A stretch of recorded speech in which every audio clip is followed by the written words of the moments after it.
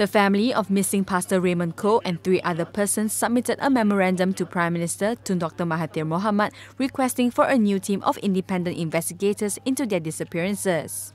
The other missing persons are Perlis activist Amri Che Mat, Pastor Joshua Hilmy and his wife Ruth Sitepu, who went missing on separate occasions within 2 months.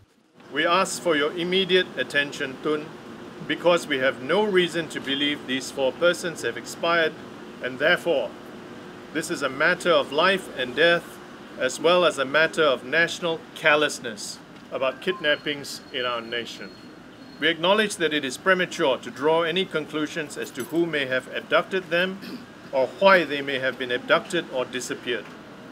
But we have strong reasons to believe that the police, whether acting on their own or with authorization from senior leaders of the previous government, could have been involved. We therefore request Yang Amat Berhormat Tun to personally order a new police investigation into these disappearances by a completely new team of independent police investigators.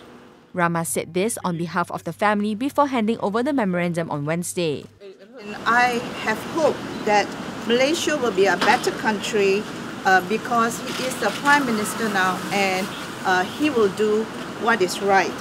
And also as a family man who is a father to children and grandfather to his grandchildren, a son to his father and mother, and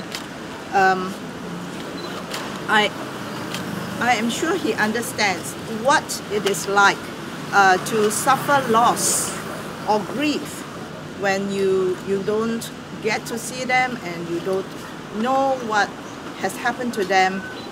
The memorandum was submitted to an officer who accepted on behalf of the Prime Minister's office. Human Rights Commission of Malaysia, Suhakam's inquiry into the disappearance concluded in December last year, and oral submissions will be held later on March 6.